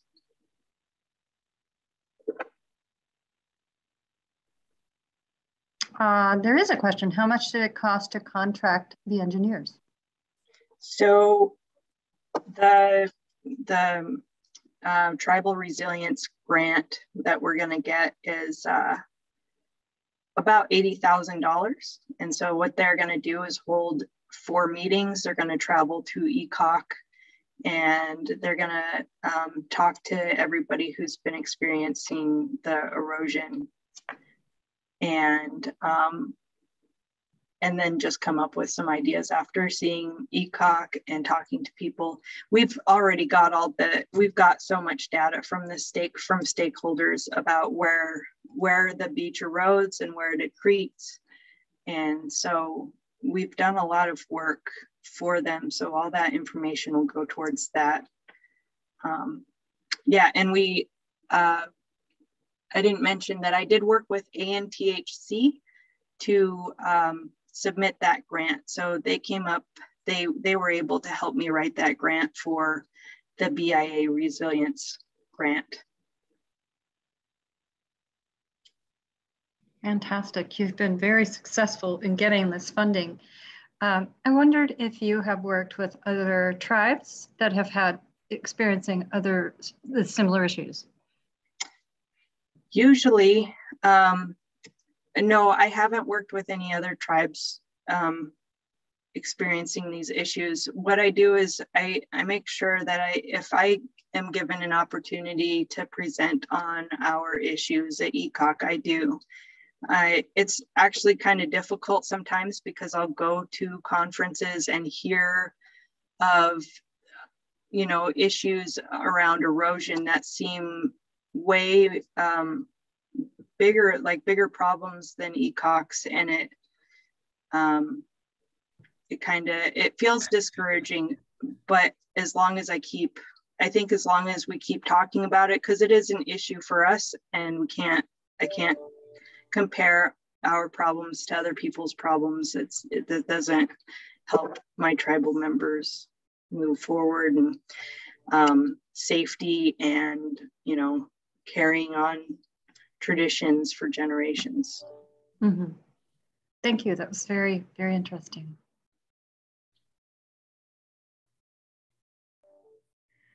Lauren, shall we move to the next presenter? Thank you, Jennifer. Hal, you're up next. Okay. Thank you, Lauren. Everybody hear me okay? Yes, we can hear you fine. Okay. My name's Hal Shepard, and I am a consultant and that works with the Norton Bay Intertribal Watershed Council, located up in the Bering Sea area, as well as a number of tribes in that same area on climate change matters. And I just want to say right off the bat that the opinions that I'm expressing are mine during this presentation, not necessarily those of the Norton Bay Watershed Council. And I'm going to talk about the Norton Bay Intertribal, the Watershed Council's climate adaptation training process over the past 10 years or so. This first slide sort of ties into, I think the question was asked of Jennifer during the last presentation about other tribes experiencing similar problems, and indeed there are, especially in the Arctic region of Alaska, where climate change is, temperatures are warming about 3 times the rate they are anywhere else in the world. This photo on my first slide is a picture of the native village of Gullivan. That area all in blue is a flood event from a storm surge that occurred back, I think it was in about 2011. Next slide, please. So the Norton Bay, for the size of the print in this slide, Norton Bay is located on the southern part of Norton Sound, which is basically in the North Bering Sea region. The tribes represented and tribal members and tribal council members represented on the Watershed Council are from the native village of Gullivan, that you can see, native village of Elam, Unalakleet, Shaktulak, and Shishmarath. Those are the 5 tribes that are represented. Also, actually, outside of Norton Bay, we're starting to gain some membership from other tribes. There's native village of Brevik Mission is on that. Next slide, please. So as I mentioned, the planning process for the Watershed Council started probably back in 2013 with the Norton Bay Climate Change Action Plan. And this was sort of a generalized plan in which we worked together, the Watershed Council, myself, and the Model Forest Policy Project. We used their climate adaptation planning process. They're located actually in the lower 48 area, Idaho area, and they assist small nonprofits in developing climate action plans. Again, this was sort of a regional action plan that was kind of a shotgun approach to identifying issues, the infrastructure. There's 2 main issues that the plan identified were infrastructure problems and issues, which are things like coastal erosion, storm surges that are threatening homes and buildings and structures and basically human welfare, things like that. And then there's the subsistence resources, which is sort of the freshwater. I think somebody from EPA discussed those issues about watersheds that impact stream flows, and impact stream temperatures, and therefore critical habitat for salmon and other fish and wildlife. So the Norton Bay Climate Change Action Plan was completed in about 2014. Next slide, please. And after we completed that plan, we moved into the Norton Sound Tribal Village Climate Change Adaptation Training. And that was again put on, sponsored by the Norton Bay Watershed Council. We held several, this is before COVID, in those glory days, about 2014, 2015. We held meetings in person up in the Nome area, which is sort of the central main city in the Bering Sea region, to get the word out, educate mostly tribal villages about climate change and what kinds of things they can do to address the issue, including climate change, climate adaptation planning, seeking funding, what kind of issues are going on. This is another, this slide is from, or the photo on this slide is from the native village of Teller. This is the spit, which is about a 2-mile long spit in between Grantley Harbor and Port Clearance on the left side. That is a very thin spit. This is an optic cable that was installed in 2011 and was almost 3 months after it was installed, was destroyed by a storm surge and still sits there today on the spit. So next slide, please. And after we did finished the training, again, it was about a year-long training in which we invited tribal members to come to the Nome areas to have several meetings and conducted the training. We've sort of went into, this is sort of the infrastructure side that I call it, from that the Watershed Council works on, the hazard mitigation planning. And we got a grant, most of our grants, by the way, I have been very lame in not putting the acknowledgements to our grantors on one of my slides, but most of our grants are from BIA TRP projects, Tribal Resiliency Program. I saw those listed in the chat, as well as U.S. Fish and Wildlife Service, Tribal Fish and Wildlife grants, and also BIA, there's a freshwater water resources pre-development and planning grants are where the Watershed Council and the tribes that I work with have gotten most of their funding from. This one is a BIA grant, TRP project, hazard mitigation plans. We basically drafted a climate risk assessment that the native village of Teller could adapt and add to their existing hazard mitigation plan. So they now have a hazard mitigation plan that is supposed to be renewed every 5 years, that they have attached this climate risk assessment update to it. So it essentially turns their HMP into a climate adaptation plan. Next slide, please. Then we went on to a project that was planned, the Norton Bay Watershed Ocean and Coastal Management Plan that the Watershed Council actually just officially approved last Thursday. So we're in the process of trying to get that plan posted and finalized so we can send it out to the media and start posting it around. This was in fact, a effort in which we used this is a long title, the Marine Protection Area Rapid Vulnerability Assessment sort of matrix to develop a rapid vulnerability assessment of subsistence resources, impacts to those resources from climate change in the Norton Bay watershed. And from that, when we got the MPARVAT, very long acronym, completed, we turned that into the Norton Bay Watershed Ocean Coastal Management Plan.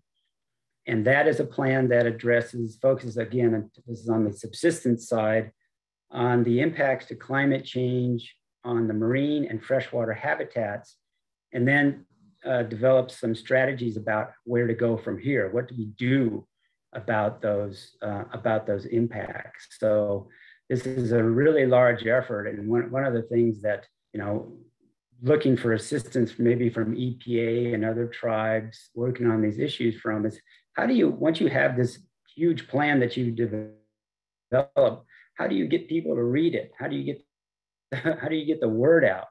So that's really what our main aspect is, and part of the reasons that we agreed to participate in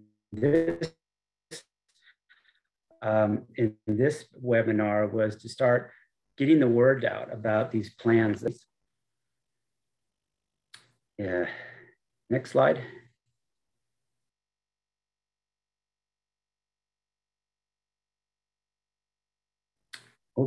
Okay, and so one of the things that came out again of the Norton Bay Watershed Management Plan, the climate plan, was a risk assessment.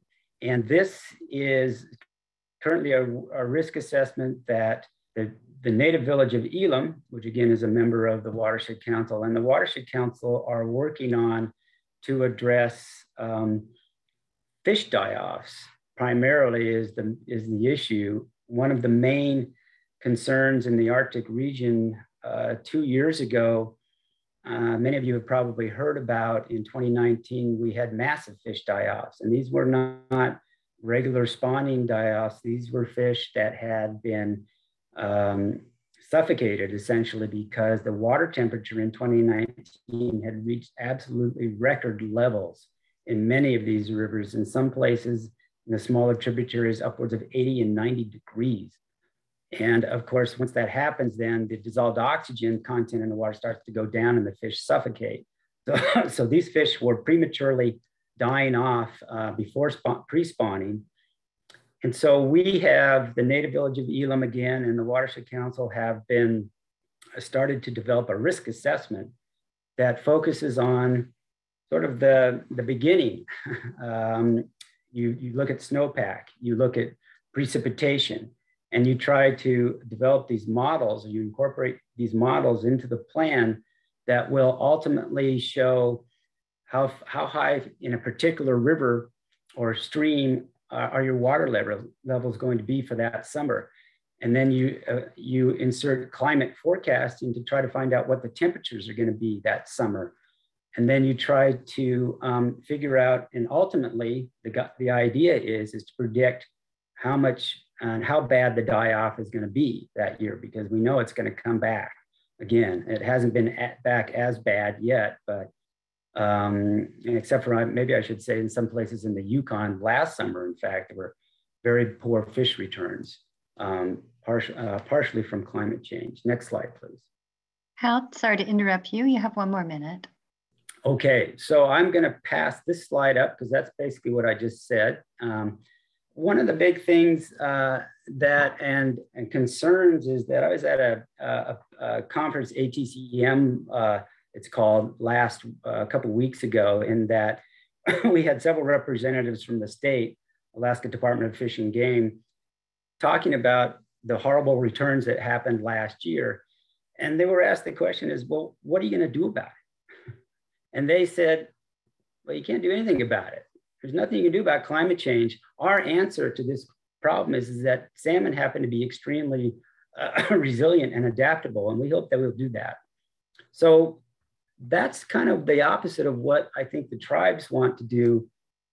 This recent in Alaska, for example, to take all this data and information and go to the federal agencies, go to the state agencies and say, here, this map shows, for example, in this slide, where you have mining activity that might be taking place in these stream reaches. And we need to mitigate for those.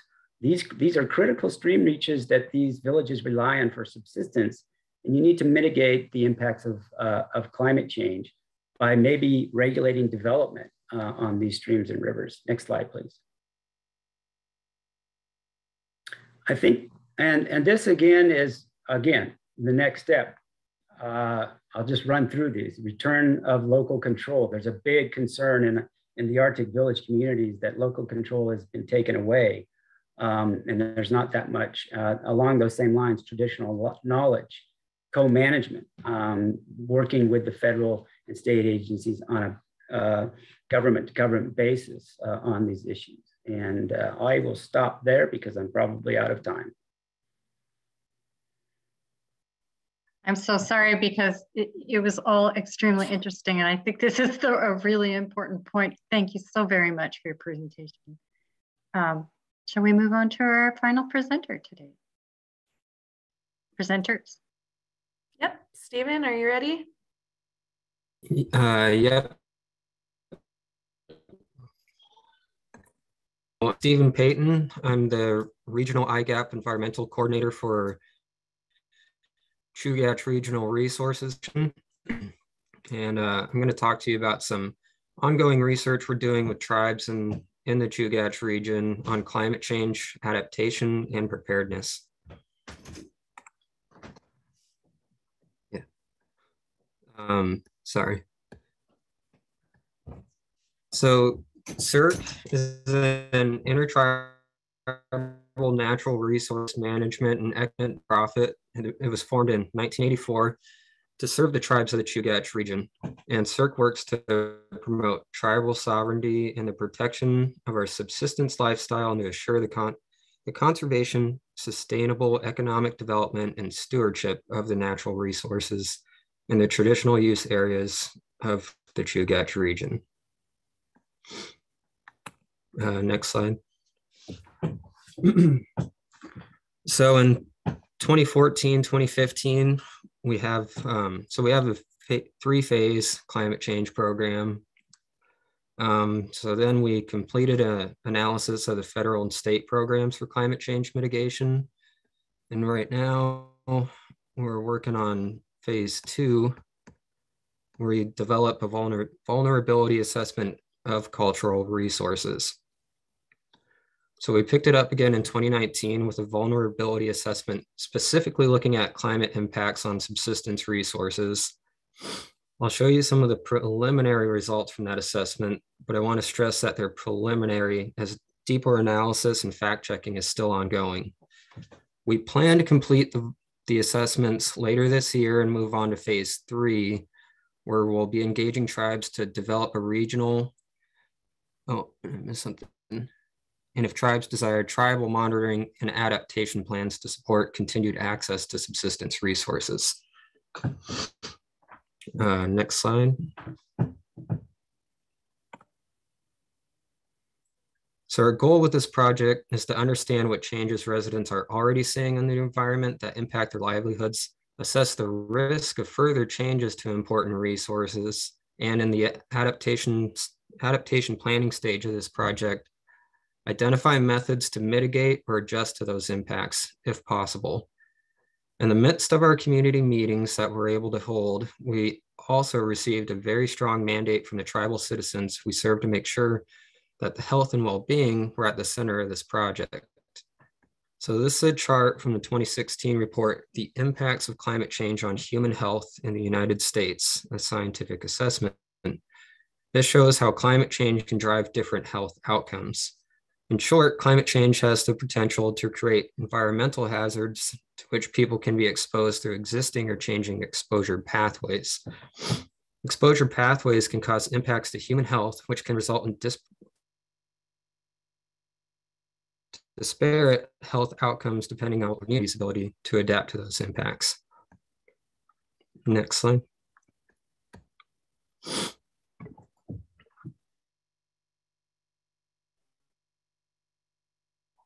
So how does that fit into vulnerability? Is described in dry terms as a combination of exposure to a risk combined to a risk, balanced by the adaptive capacity that an individual or community has.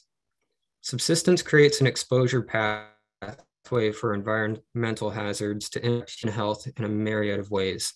For example, larger and more frequent harmful algal blooms increase the risk of contracting paralytic shellfish poisoning from clams. A less direct exposure pathway to climate drivers is that changes to the timing, abundance, or distribution of subsistence resources can lead to food insecurity or dependence on store-bought foods and the associated negative health impacts of a Western diet to obtain the wild food they need.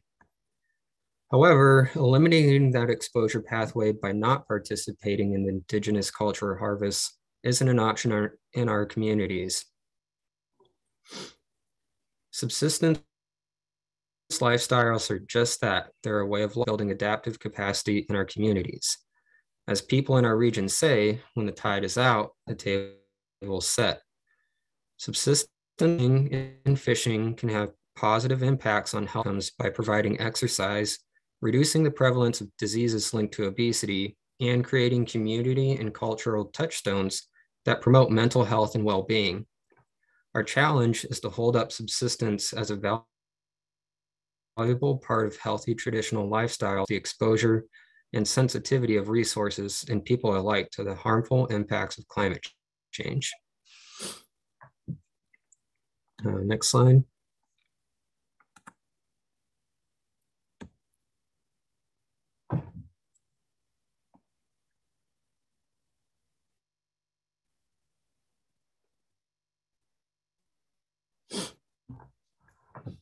Community meetings were held. These are some of the questions that were asked during these meetings, and there were surveys conducted. I won't bother reading those to you guys. Next slide. So from the questions and the surveys that we asked, these are some of the results that we got. So on the bottom, you can see the perceived risk to a resource, and this is how people rated it. And then on the left, the impact on livelihood. So, yeah, let's see. So I think that's all I got for that slide. Missed. Okay, so in 2017, the US Forest Service, they conducted a climate vulnerability assessment in the region, and that identified everything that you see on the right, the predicted changes from that. This was the predictive changes that were in that literature. And then on the left are the observations that people have seen, and you can see the similarities. Hotter, drier summers, you know, that goes with the 3 degrees warming over the next 50 years. We've definitely seen that in the region. Warmer winters and less snow until this year, that is. Larger algal blooms in rivers, creeks, and bays. All of these things have been changing. Next slide. And so a lot of, this is basically a graphic showing what's in that last slide. And you can see in the Chugach region there in the Kenai Peninsula, there's a lot of that coastal rainforest. And it, as time goes on, it's really supposed to turn into a lot of it kind of prairie and grasslands and just a completely different biome than what we have right now. So this is what people are going to have to learn to adapt to. Stephen, I'm sorry to interrupt you. Next slide. Can you hear me, Stephen? Yeah. Okay, we are at our the close of our hour or 2 hours today. I am perfectly happy to stay on, and I'm sure others would be as well. But I did want to let you know we are at the close. And I wanted to just pause to see if there were, I don't see any questions on the chat. But I wanted to say you're welcome to continue going on. But if there are those who need to go at this time, of course, we understand. And we will be sending the slides and the recording out once we have those ready. Okay. Okay. So let's keep going. I don't really. I don't mind skipping to like the last 2 slides or 3.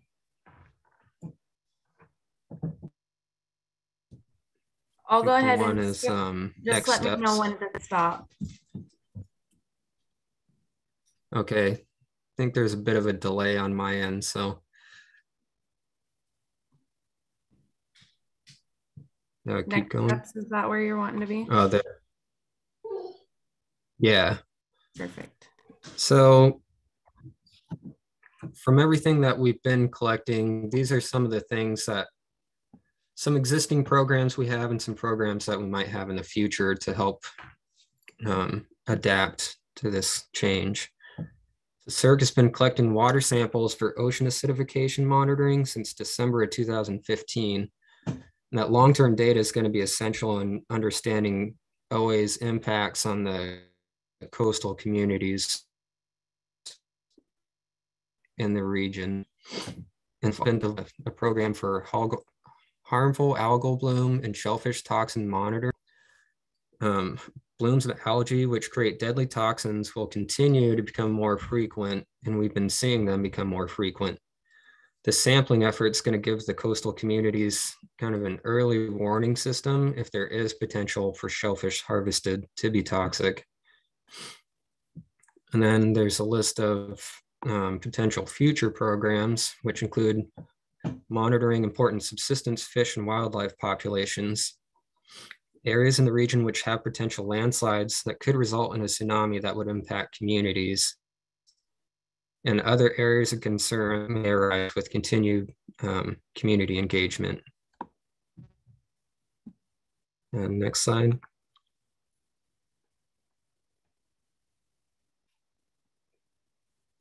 And this just shows some more actions that are being taken to adapt to these climate change issues right now.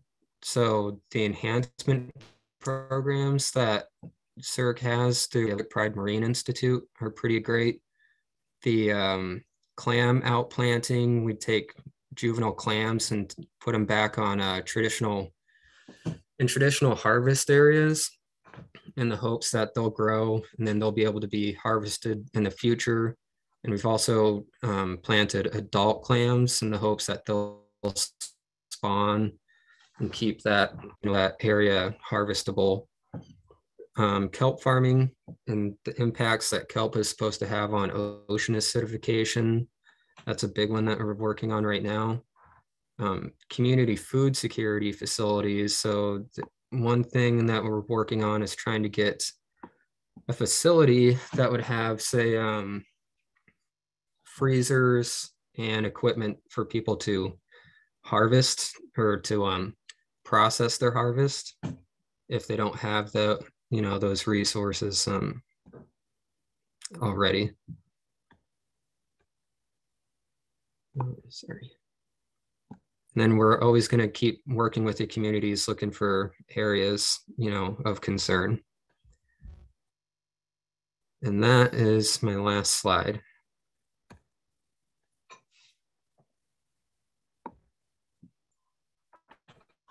What a wonderful slide. Thanks for everybody that stayed on there. That is great. I love that. You still have quite a few people on, and okay. Lauren pasted in resources and links in the chat box. I wanted to add those. I also want to thank you, Stephen, for your presentation. I know that Chugach Regional Resource Commission has done an awful lot of work, especially on HABs, harmful algal blooms, which we recently posted a video that was produced by CRRC on ocean acidification that is on our website. Thank you for your work and your presentation. I should say that EPA is also going to be coming out with some resources on HABs for EPA Region 10. Soon, I hope we'll be producing those. I thank you very much to everybody for attending and for staying on a little longer. Much appreciated. I do want to let you know that we will be having another webinar, or the Alaska Forum will having another webinar tomorrow on IGAP, and I can turn it over to Amy to talk about that. But before I do want to say thank you to Lauren and to Catherine for putting together the webinar and finding all of these wonderful presenters. And thank you to the presenters for spending so much of your time with us today. Thanks, Susan, for facilitating, and thank you to everyone who presented. We really appreciate it.